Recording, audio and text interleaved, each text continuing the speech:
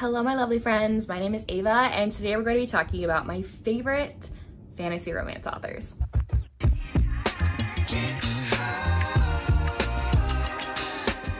I've limited it to 10, okay, 10, and I must have read more than just one book for the author to be considered on this list. The first author on this list is none other than the Queen, Grace Draven. These are just two of her books. These are her special edition fake rates of the Wraith King series, the main two books. I love Grace Draven. I've almost read her whole entire backlist.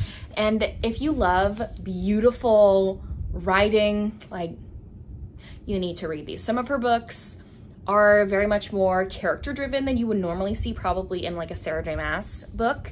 But sometimes I need that in my life. Sometimes I need more character driven fantasy books where the political intrigue is not the main part besides the romance. If you didn't know about Radiance, this is an arranged marriage romance between two people. You have Brishan, the Prince of the Kai, and Ildiko, a what is it called? Like, she's the niece to the king of the humans, and they get married for an alliance between their peoples, but humans and Kai, like, are not together, like, at all. Like, they don't live together, they don't correlate with one another, like, they don't even talk to each other. So this marriage is quite a shock for both peoples. And when they first get married, they think the other person is absolutely horrendously ugly, but then they slowly start to fall for each other. This is a friends to lovers romance, definitely character driven. The second book in the series, this one is a conclusion. Like, you can read this one if you would like to by itself, but you have to read Eidolon.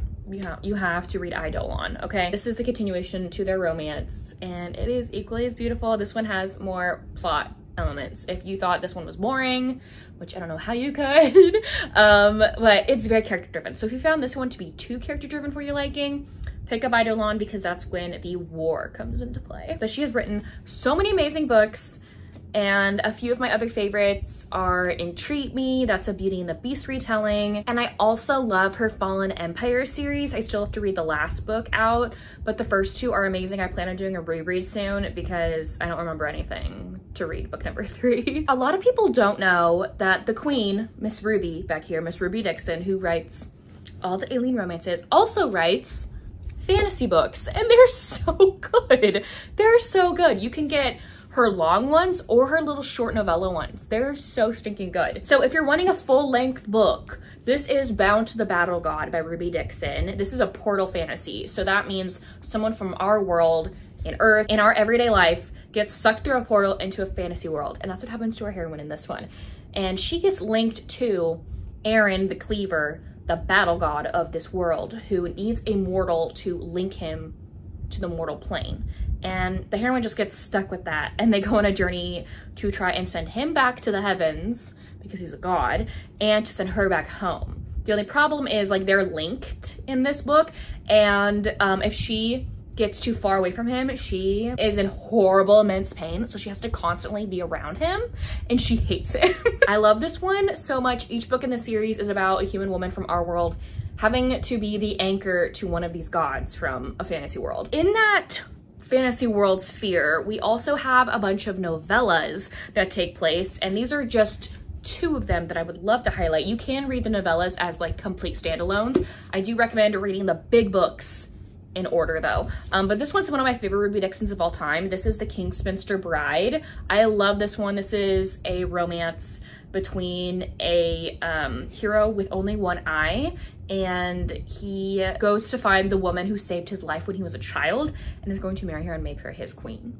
And it is so good. There's marriage rituals in here that are absolutely so hot. So hot.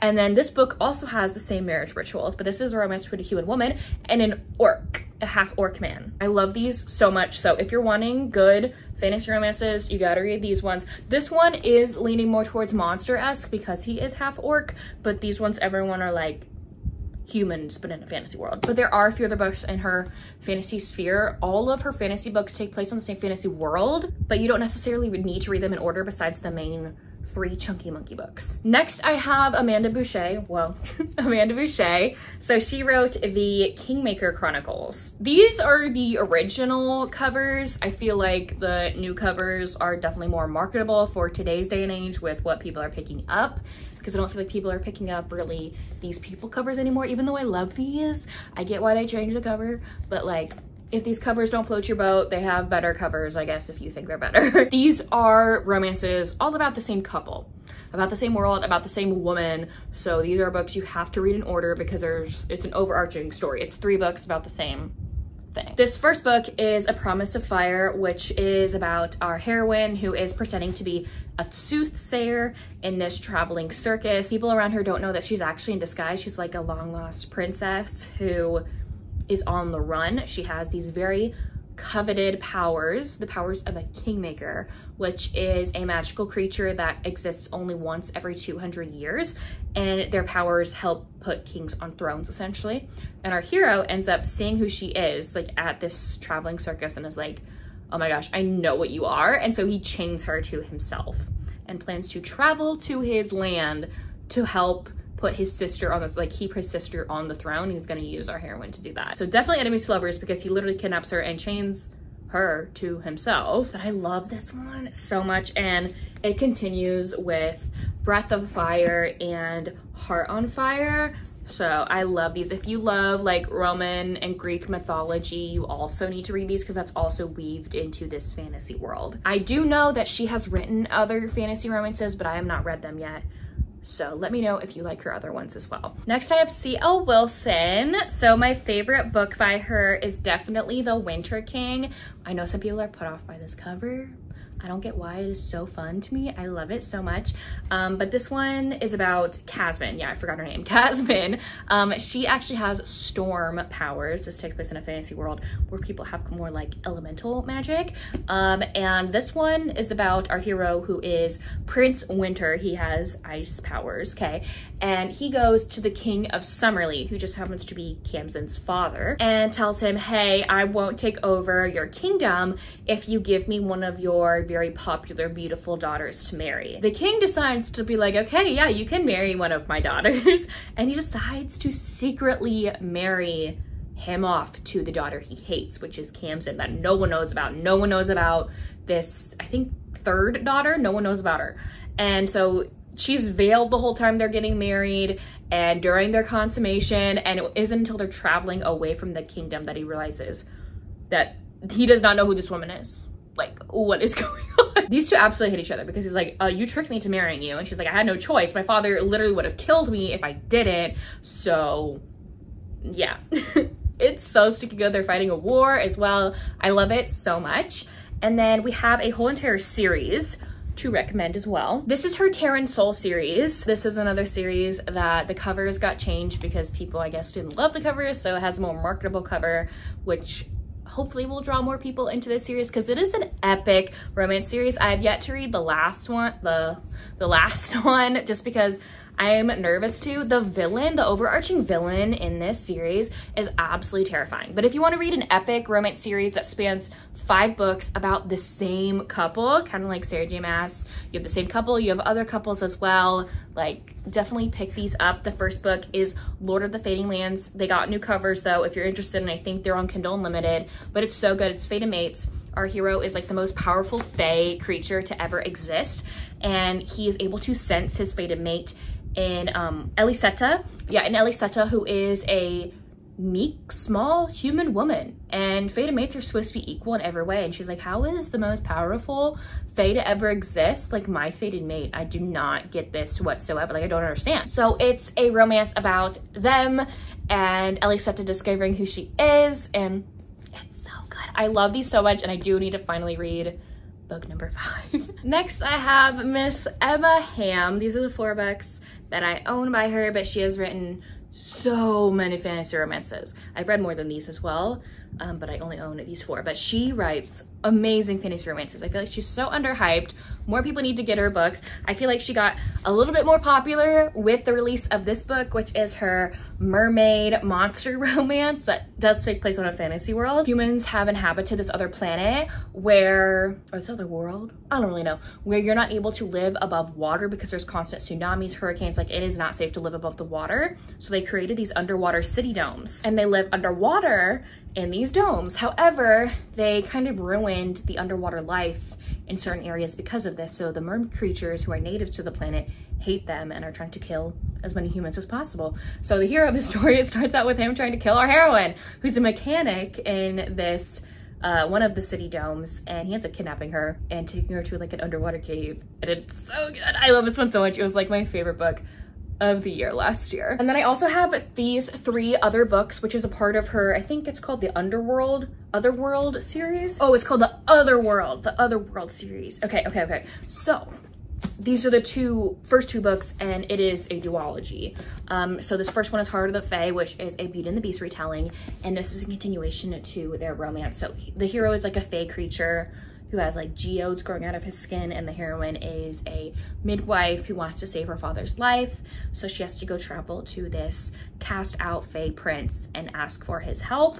And this is the continuation to their story. And this is another book later on in the series. The whole series in the Otherworld series are all retellings.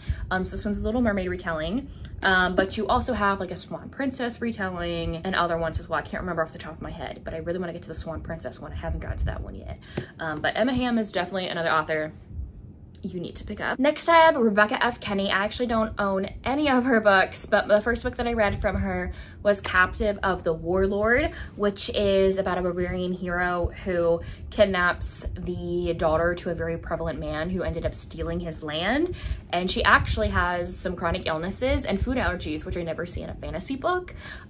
She is allergic to dairy and other types of food, and you never see that in a fantasy book, so I loved that. Anyway, so he ends up kidnapping her and is like, I'm not gonna give you back to your father unless he agrees to give me back the land of my people. And they obviously end up falling in love. And so there's other books in that series. They're like companion books, so you can read all of them as standalones. I think that one's like book number 3, and I plan to read book number 2 or 4 soon. I have the Healer one on my TBR. And then I've also read Sky of Flame and Shadow, which is her dragon shifter romance, which is fun. This is like monster too, because there's stuff that the heroine does when like the guy is a dragon, which is fun. But watch out, this one does end on a cliffhanger, which I didn't know going in, so I do need to continue on with this series. The hero kidnaps the heroine. She's a princess in this fantasy world, and he ends up kidnapping her because her mother ended up killing all of the female dragons, and they're about to go into mating season, and so they need women. Next I have Milla Vane. I love Milla Vane. These are the only 2 books that she's come out with, but I love them so much. We're patiently waiting for the last book in the series to come out. This one is one of my favorite fantasy romances of all time. If you have not read it yet, oh, you need to. You need to. This one is about our heroine Yvonne and our hero named Maddock. Maddock is a barbarian warlord, and his parents just got killed. And there's like a rumor going around that Yvonne, who is the princess to like a neighboring kingdom, is responsible for their death. So he's gone out to go hunt her down. She ends up finding him first and tells him like, hey, my father is responsible for their deaths. I know the perfect way to get back at him. Let's get married and take over his kingdom. And Maddock is like, okay, let's do it. However, I still don't trust you. So this whole book, he hates her still because he still thinks she has some reason like to do with his parents' deaths, even though she does not. But it is a fantastic enemies to lovers. It's one of my favorite enemies to lovers ever. Like Yvonne is everything. She's one of my favorite heroines of all time. And then this one takes place in the same world. There's like an overarching evil factor going on, like a villain that they're trying to fight. And yeah, this one's a friends to lovers. There's like a snow leopard in here too. So good. This one's my favorite, but this one's good too. Next I have Katie Wilde. Now she writes more like novella length standalone fantasy romances. So if that's your vibe, I definitely recommend her books. These are the 2 that I own. This is Evil Twin, which does take place in a fantasy world, but I don't think there's much magic. Our hero is the younger brother to this king by seconds. They're twins, they're identical twins. He thinks his brother is not deserving of the throne at all, so he devises this plot to seduce his brother's to-be-soon wife and make her his and ruin her, so like they can get married instead. But there's like some plot twists and other things going on in here, so I really like this one. So if you want a short little novella, there's this one. And then my favorite one by her is The Midwinter Mail Order Bride. This one is about a princess named Anya who really wants her own kingdom. So she decides to travel to this barbarian's kingdom who she's heard nothing but horrible things about his kingdom and thinks that he is out to like kill everyone. So she decides that she's gonna kill him and take the kingdom instead. But that could not be further from the truth. The hero's just very shy and has like RBF to the extreme, but he loves his people. Anyway, when she gets out of the carriage, I think she either gets drugged or is drunk or something, and basically lets it slip that like, oh yeah, I'm here to kill you and take your town, blah, blah. And he's like, what? So he decides to just put her back in the carriage and take her back to her kingdom, to her parents, and they actually end up falling in love on the way to her kingdom again. If you want fae books that are portal fantasy, I recommend this series by J Schlosser. What's the series called? I don't know what the series is called. But the first book is The Fae King's Curse. In this fantasy world, all the princes have been cursed to be blind by witches until they're able to find their fated mate. The only problem is the way you find your fated mate is by locking eyes with each other, and like the bond snaps into place. So there's trickiness going on in here, okay? So Kyrian is our hero, and he's from this fantasy world. He's a fae prince, and he ends up falling through a portal into our world and meets our heroine, who is also young. They're like young kids when they first meet, and they become best friends. He comes and visits her every day, but time is different in this fantasy world. So 1 day on Earth equals 1 year in this fantasy world. The hero only gets to see the heroine once a year, when the heroine gets to see him every day. It comes to a point where the heroine is, I think, like 19, is about to go off to college. The hero's at this point like hundreds of years old. They're just best friends at that point, and she comes up to him and is like, hey, you won't see me for a while because I'm going off to college and I won't be back for like 3 months. He's like, that'll be like 300 years for me. Like, no. So he ends up taking her and pulling her into his fantasy world. Is like adamant that this woman is supposed to be his. So I love this one so much. And then the prequel, I also own that one, which is Between Dawn and Dusk, which is Kyrian's parents' romance and how they fell in love and found out their fated mates. This one is Romeo and Juliet-esque to like the extreme. And then there's other books in the series. I've read up to book number 4, and I think she's coming out with more. And then my last author, one that is very obvious, and if you haven't read her books yet, I feel like you need to, and that is Sarah J Maas. I have all of her books right there on that shelf behind me. I do own all the original cover ones in hardback, and they're like my children. So yeah, if you have not read Sarah J Maas yet, you need to. This is the second book in the Court of Thorns and Roses series, which starts out with a Beauty and the Beast retelling. And then we also have the Throne of Glass series, which is longer, starts out as YA, but gets more adult. And then we also have the Crescent City series, which is her newest series, which is not a series you can read by itself. You have to read. Please read the other 2 series before you get to that one, please, okay? But they're all very good. I love her books so much. I'll be reading her books till the day I die or the day she stops writing. Anyways, there you have it. Those are my top 10 favorite fantasy romance authors. Let me know down below if you've read any of these books or if you plan to. And if you don't feel like commenting anything else, you can leave me a star emoji in the comment section down below. But anyways, thank y'all so much for watching. I will see y'all soon in my next one. Bye y'all.